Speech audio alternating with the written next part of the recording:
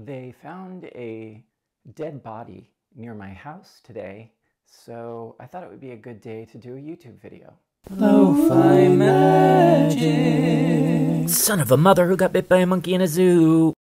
Hi guys, welcome back to my channel. I'm Sean Palmer. I'm a Broadway and television actor, best known for playing the character Marcus Dant on Sex and the City or Prince Eric on Broadway in The Little Mermaid musical. Some of you guys may know me from one of my less proud moments. I did a softcore porn version of the Babadook called the Babadonkadonk, but I have managed to survive that and land safely and beautifully on my feet here at YouTube. If you didn't recognize that last part as a joke, then you probably don't want to watch my channel. Oh, we just lost a few. Okay, bye guys. For the rest of you who are staying, yes, they found a dead body by my house today in a park. Yeah, I wasn't really going to do a video on that per se, but I was going to do a video anyway, and it had a lot of themes in it, and this just happened to tie into it.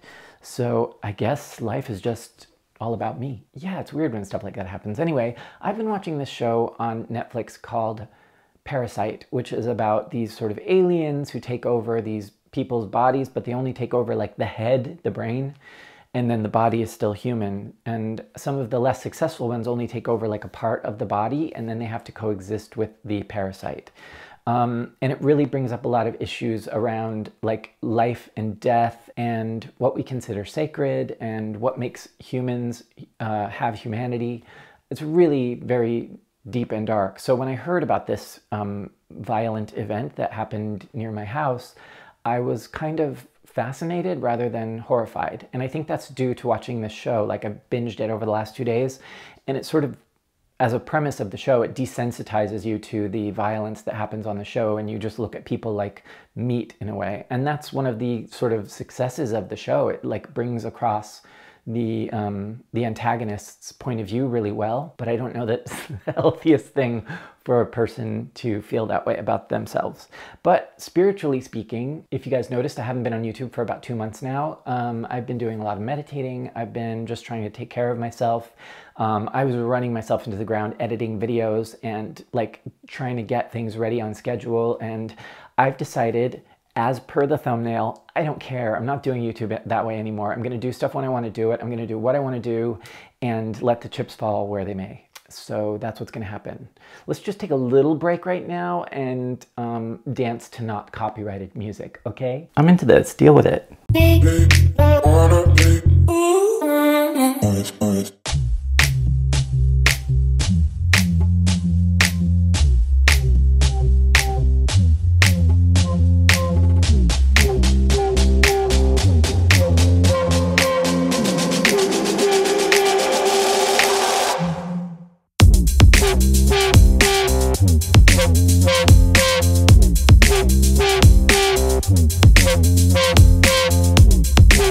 So if you guys enjoyed that, please subscribe to the channel and put on your notifications, because I honestly don't know when I'm going to be dropping videos anymore. I cannot live by a schedule. As an artist, I find that really restrictive. I also found the construct of my show, which, by the way, yes, I'm going to admit it was largely based on Trixie and Katya's not on purpose, but just I've been watching so much of that and I love them so much that I was emulating a lot of that in my show. But I also wanted to have segments. So it was kind of like a little bit of Pee Wee Herman's Playhouse and then Trixie and Katya's And whilst I'm still going to borrow from those things because they're terrific references, I don't want to be stuck with any kind of structure. I don't want to have to do anything. And I also want to get to know people in my audience well, and people weren't necessarily commenting on the videos. They were enjoying them or liking them or whatever, but I want to have more like of a dialogue with you guys. Anyway, I used to do a segment called Adult Toys. I may again, I don't know if I will, but I did want to save this for you guys so that you could see this toy that I've been collecting. So this is from Marks and Spencer's, which is a British grocery store, and they did this similar to the American version of those, I can't remember, that, like Tiny Products, whatever it was called. Things in egg, Tiny Products, egg in English. They sold this for about £3 or €3, and then as you went to the checkout, if you spent over 20 or 25 pounds, you would get a couple of bags with these little prizes in it. So I got a lot of apples, packages of apples. The great thing is they're recyclable. So this is just a little bit of paper with a bit of foam in the middle, And like when kids are done with it, they're not difficult to dispose of. A little piggy bank, little Marks and Spencer's piggy bank. Like these products are just little cardboard boxes, so that's totally recyclable. Again, cardboard and a little bit of plastic. And they're just like ready-made meals. Here's a birthday cake, which I don't really like the fact they took a slice out of it, but I guess they were proud of the inside. Kind of a pride cake. Guacamole. Raspberries. Popsicles.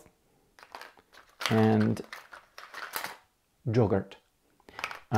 Also some beef, which you'll never see me eating because I don't like red meat and I'm more vegetarian than not.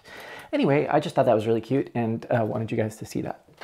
I don't have any toys for you this week. I mean, that's a toy and I'm fun to play with, but I'm not a toy. That I told you guys I'm going to give away all of this stuff. So eventually there's going to be contests, but I don't really have enough followers at this point to do that, so I'm not going to do it yet. But like the dolls, everything. I'm literally giving away everything because I don't want stuff. Yeah, so that's what's going on with my YouTube account. So yeah, put on your notifications and please like this video. Please comment on this video if you like it. If you don't like it, you can fuzz off. And yeah, so I hope to grow my audience with a little bit more real, true lo-fi videos. It's a little bit less than perfect, but in its own way, it's perfect. So like I said, I've been meditating, I've been watching the show, I've been thinking a lot about this idea of matter and spirit, and I noticed a lot of YouTubers are putting up this mirror thing, which is called a true mirror, and it shows you back your actual reflection. So when you look in a mirror, it's your reflection as other people see you. No, when you look in the mirror, you see the opposite of your reflection. When you look in the mirror, you don't get to see yourself the way other people see you. When you look in the mirror, you don't get to see yourself the way other people see you. You get to see this reversed version of yourself.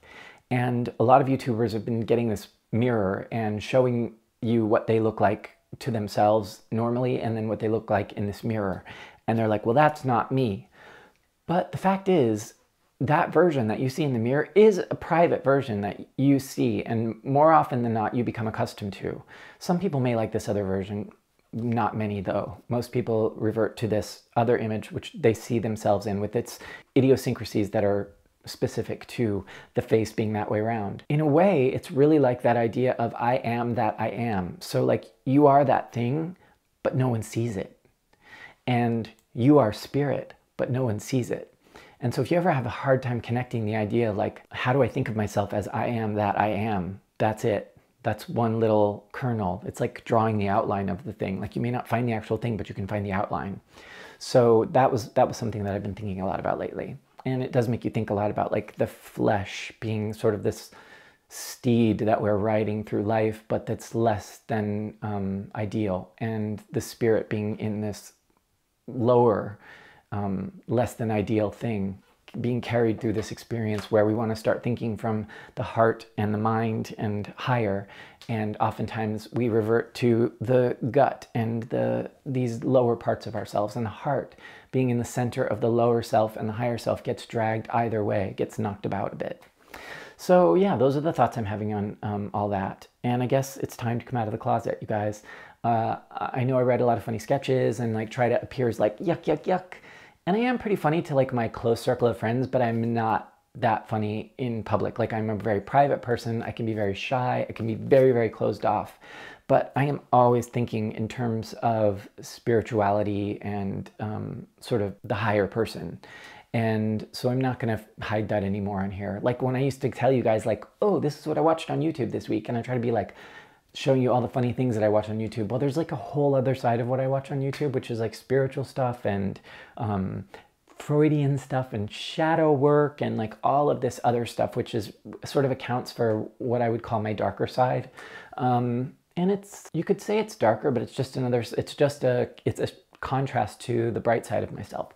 So I'm going to bring a more authentic version of myself to YouTube, and you may or may not enjoy it. I don't know, but we will find out. Let's go on the journey together.